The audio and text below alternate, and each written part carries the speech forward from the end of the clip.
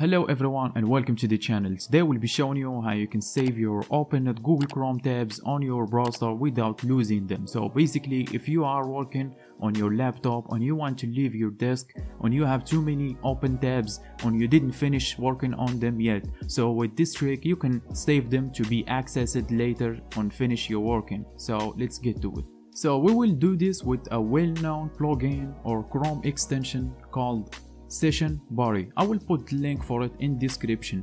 So basically, let's just access this plugin right here. As I said, I will put link for it in description. Just scroll back to the description and click on the link and you should send to this page right here. You should see an add to Chrome button right here. Click on it.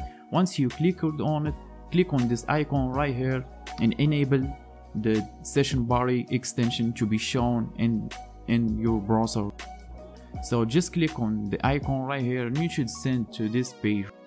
This is the tabs that's opened right now on my browser. So if I want to save all these tabs right here, I can just click on save and you should give a prompt says name. So I'm going to name it for example and type in and click on OK and it will be saved. So I can just close my browser right here and reopen it again and click on the Session Bari icon and you should see it right here. It says example and has 11 tabs. So if I click on it, it will show me all the opened tabs that I did left in the previous session. So in your left of the screen you should see all your saved sessions.